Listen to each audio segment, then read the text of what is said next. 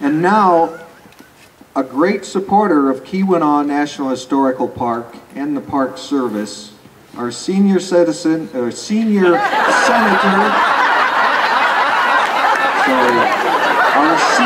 senator from the great state of Michigan, Levin.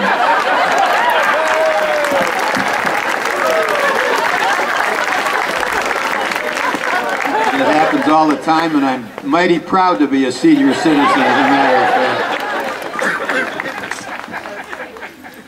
And talking about another senior citizen, I would only wish that my wife Barb could have been with us today. We just celebrated our 50th wedding anniversary, so he's a senior citizen too, and mighty proud of us. But Amy Berglund, who's my regional rep and who does so much great work in the Upper Peninsula that she has to cover totally. She's with me here today. Many of you know Amy, and I just want to add my note of thanks to her.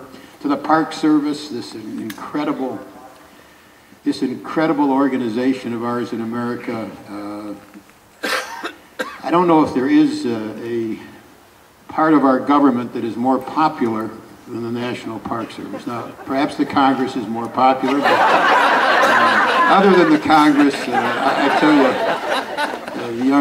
the young and old, the seniors and juniors who use our parks, really just love our parks and love the people who work in our parks. Talking about young and old, that 3-year-old down there is shivering, so I'm going to keep my remarks down to less than an hour. Well, the Visitor Center, which we're opening today, really tells the story of a place and of a people who changed America and changed the world. They helped to create an industrial giant, which is what was produced here. The copper that was produced here was essential to the industry which flowered and flourished in our country. The product that they made here and produced here and extracted here helped to win a civil war, as a matter of fact.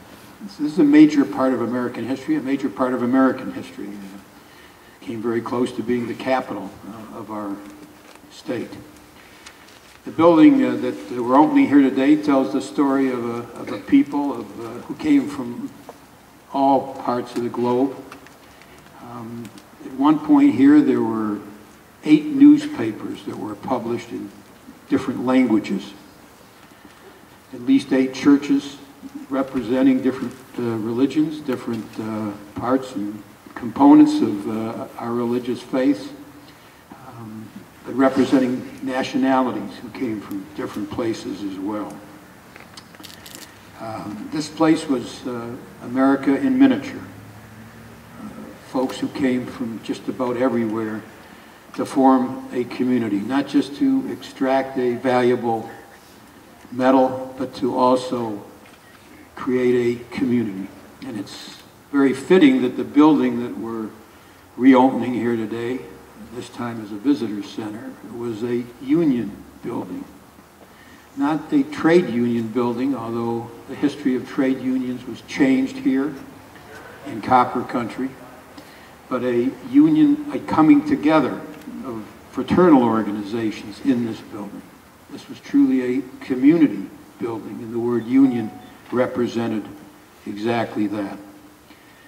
The folks who are now coming together to tell this story and to pass this story along, you are creating a union. You have come together to make it possible to create this fabulous historical park.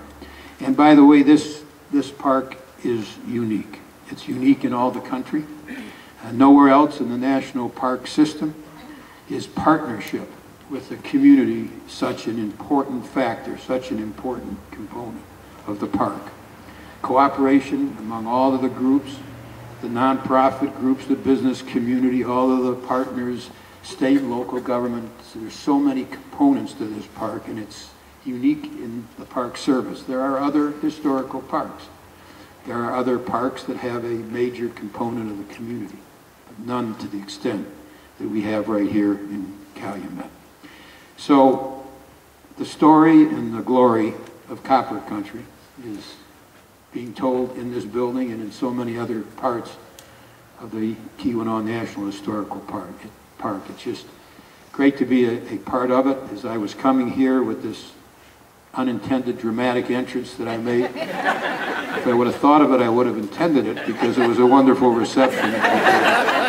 It's always, it's really a treat. It's a pleasure. It's an honor for me to come back and just to be a part of this story that will last for generations to come.